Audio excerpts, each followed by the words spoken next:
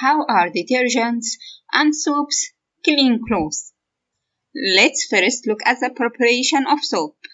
There are two methods used to prepare the soap in the industry, the kettle process and the continuous process.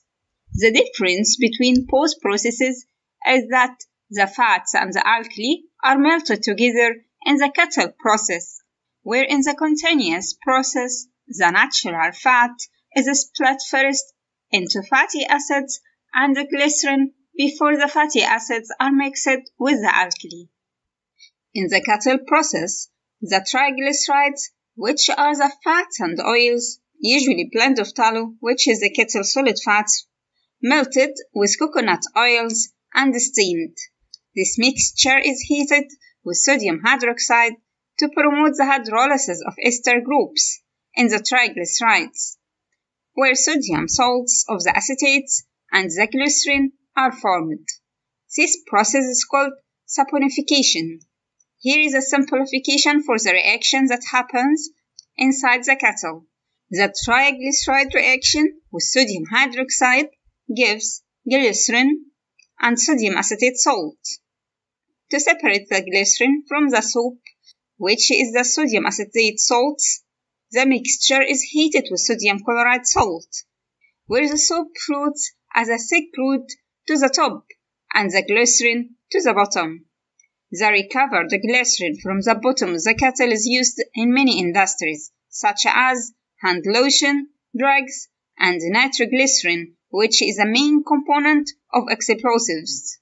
Back to the separated soap, which undergoes a process called pitching, where the soap is heated with water, causing the soap to separate into two layers, neat soap at the top and nigger soap, which contains impurities at the bottom.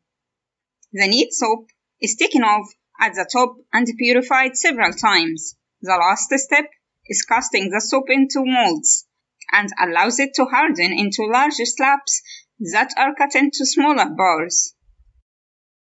What about washing powder or liquid used in washing machines?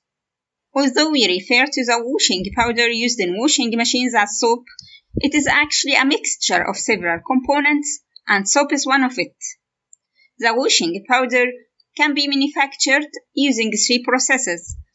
The most common used is the blender process. The first step in the blender process is to mix washing powder components together. The major components are builders. They are used to enhance the efficiency of surfactants, prevent precipitations by reaction with minerals, and enhance the formation of micelles, which are tiny globules. The most common used builders is sodium silicate. Another type of builders is the alkaline builder that is combined with the surfactants to neutralize the acids and make the detergent suitable for stain removals. Many types of alkaline bases are mixed together, such as sodium hydroxide, caustic soda, or potassium hydroxide, caustic potash, with STPP, sodium tripolyphosphate. Second, surfactants. Surfactants are used to promote the washing ability of the alkalines we mentioned earlier. They have the ability to break down longer fat chains into smaller washable particles and encapsulating them in the core of the micelles. The most common used surfactants are sodium lauryl ether sulfate and alpha-olefin sulfonate. Third, enzymes. Enzymes are used to break soils and dirt into smaller particles that can be washed away. Two common enzymes used are lipase and protease. These three major components are mixed with the other ingredients such as pH modifiers, optical brighteners, and the other supporting ingredients to prevent the soil and dirt from settling back on the washed clothes. The liquid detergent is formed by mixing the blend powder with water and solubilizers to keep the water and the detergent blended evenly.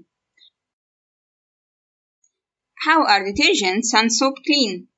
If we look at the structure of the soap, it is formed of three zones: the non-polar tail, the R group, and the negative polar head, the acetate group, which is attached to a positive sodium ion.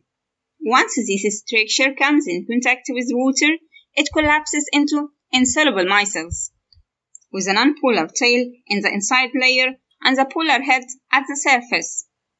These micelles are not soluble because of the nonpolar tail, rather suspended in water. The polar head forms with water hydrogen bonds, which allows the micelles to be suspended in the water. These micelles act as emulsifiers for the nonpolar dirt, grease, or fat stains. The soap tails bind to the grease and, with the help of the polar head, pulls them away from the surface of the cloth and breaking them into smaller particles with the help of the motion of the washing machine. Eventually, new micelles are formed with the dirt or grease inside the micelles. The micelles, which are bonded to the cleaning water from the polar surface side, are washed away when draining the water from the washing machine.